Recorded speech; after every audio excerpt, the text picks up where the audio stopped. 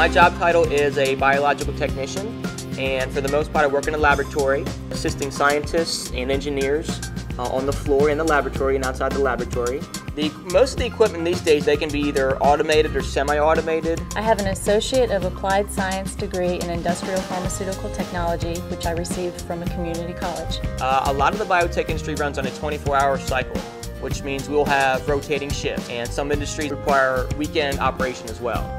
So the salary will range dependent on what shift you're working and what industry specific that you're working in. The entry-level salary for this type of position is very good. Some skills that are required for this type of job, besides technical skills, are being able to multitask, being detail-oriented, and being able to troubleshoot issues as they occur.